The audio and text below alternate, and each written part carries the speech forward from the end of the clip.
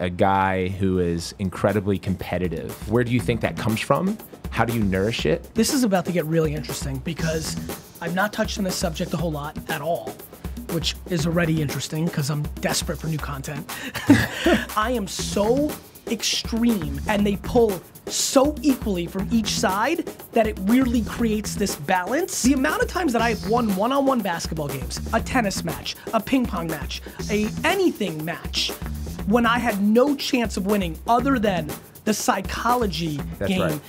has been fascinating to me. Yep. The reason most entrepreneurs and business people can't beat me is they want to compete with me in math, and I beat them in coloring. I got so good at Madden 94 that by Madden 96, before the hike, I would move all my defensive players off the line, bring safe, like I would do so many things.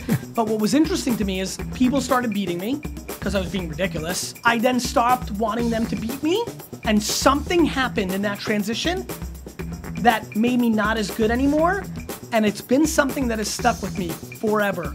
As great as I am at what I do, I will never let myself in my career pull defensive linemen and put them in the secondary because I'm scared that if I get too far down that path, that it makes me vulnerable.